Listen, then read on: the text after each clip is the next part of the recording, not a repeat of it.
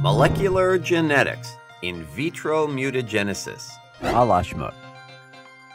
We're talking biology with Dr. Ruth Tenen, and we're going to talk now about biotechnology. This is kind of flowing in the line of thought here. What is in vitro mutagenesis? Yes, so in vitro means basically in a test tube, and then mutagenesis means making mutations.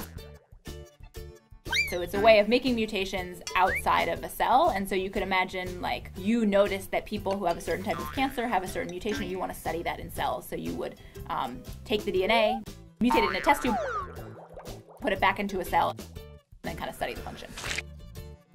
So at I guess a banal level, we had, quote, test tube babies, where we combine sperm and an egg in a test tube and then put it back in the woman's womb, and IPO happened 9 months later.